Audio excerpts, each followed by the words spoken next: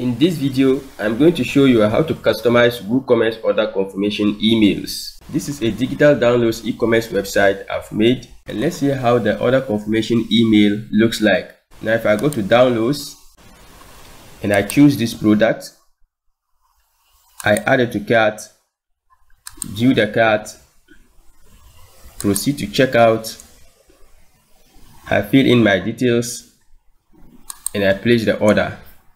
Thank you, your order has been received. So let's go ahead and check our emails and see how the confirmation email will come up. I have my confirmation email in here. I open it up, and this is how the confirmation email will come up. This is the default WooCommerce confirmation email. It has WooCommerce colors, and down here below you see the name of your website and then built with WooCommerce. We don't want all this. We want to customize it and make it our own. Let's see how we can do that.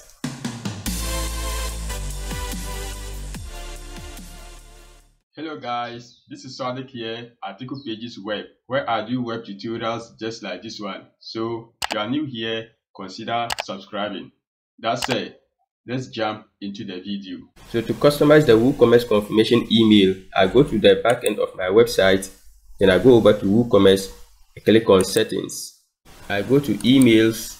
Going down, you can change the from name if you want. That is the name you see right here. So I'm going to change mine to Dikusoft. You can also change the from email address from here. I don't want to do that. I can also add a header image in here which will appear on top of my confirmation email. So to do this, first of all, I'll save the changes. Then I go to media, right click, open link in a new tab. In here, I go ahead and add the image I want to use as my logo. Meanwhile, I already have it here, so I just go ahead and click on it. Then I need to grab this URL, so I just go ahead and click on copy URL to clipboard.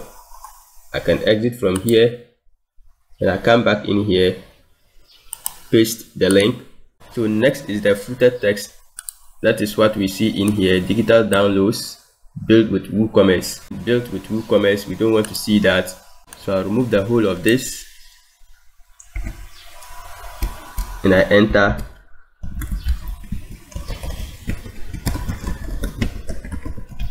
Thank you for your purchase.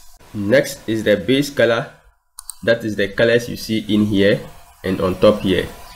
I'm going to change it to the color of my logo. I'll just paste in this color. Awesome. And I scroll down, click on save changes.